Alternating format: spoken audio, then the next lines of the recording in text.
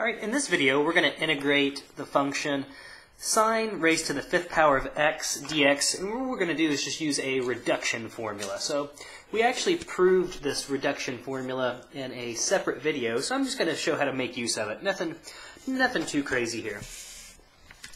Okay, so in this case, the formula says, well, if you have sine raised to the power of n of x dx, and again, n is greater than or equal to 2, it says we basically just get this formula. So what we're going to do in this case is I'm just going to replace all of the n's with 5, right? Because n, this n up here is this 5 up here is going to be my value of n. So okay, so it says we'll have negative sine of, well, 5 minus 1 will give us to the power of 4, x times cosine x, again all over n in this case is 5, plus, okay, well, if we take 5 minus 1, that's going to give us 4 divided by n, which again is 5. And then we're integrating sine of, okay, well, we've got 5 minus 2. 5 minus 2 is just going to give us the power of 3, x dx. Okay, so again, this is why it's called a reduction formula, because we've went from a power of 5. Now we've got an integral involving sine, and now it's only raised to the power of 3. Well, we're going to use the formula again, but in this case, our value of n is now going to be equal to 3. Okay, so this first term, the negative sine to the fourth power of x times cosine x over 5, that's still there. We've got plus 4/5. And now, again, we're integrating sine cubed of x using our formula. Okay, so the 4/5 is going to have to get distributed to everything, so let's be careful about that.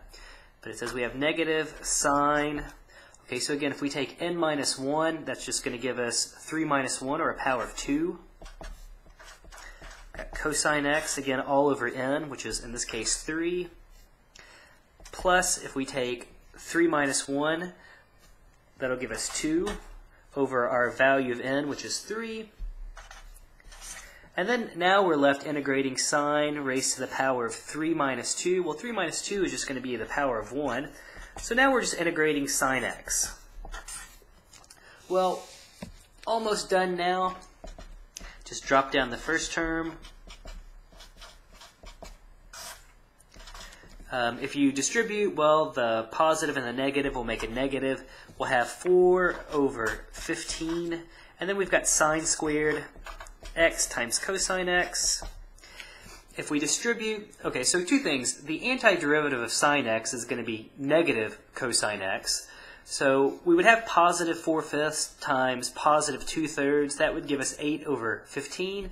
But then because of the negative from the cosine x when we calculate the antiderivative, we'll have negative 8 over 15 when we distribute times cosine x. And then we can just simply tack on our plus c, and now we're finished. So again, just a matter of using that reduction formula twice. If you didn't know this reduction formula, well, I guess one of two things. You could go about deriving it, or more naturally, probably with this one, what I would do is start breaking this up, break it up. I would say basically a factor of sine. So kind of the other way to do it. See if I remember here. You could save a factor of sine. So you'd have sine to the fourth x times sine x dx. Okay, so right, that's still sine to the fifth power. We could rewrite sine to the fourth as sine squared x squared. So that's my sine to the fourth power times sine x dx. And now we could use a trig identity. We could write sine squared as 1 minus cosine squared x. And at this point, you could use a u substitution. You could let u equal cosine x, du would give you negative sine x dx, and then you're off and running. So I'm not going to go through this whole example, but just wanted to point out to you another way to do it. This, to me, would be the more natural way. But, again, somebody had asked about the reduction formula for sine, so I thought I'd prove it. And, if I'm going to prove it, might as well do one example with it. So, hopefully this example illustrates how to use this reduction formula and these reduction formulas in general. But again, this is a formula, this reduction formula for sine. That's not something I have memorized off the top of my head, or I think I never ever had it memorized. But for high powers of n, it's certainly very useful. Otherwise, you have to go through a really laborious process, especially if the powers get really big. So, all right, I hope this helps. I hope it makes some sense, and good luck out there.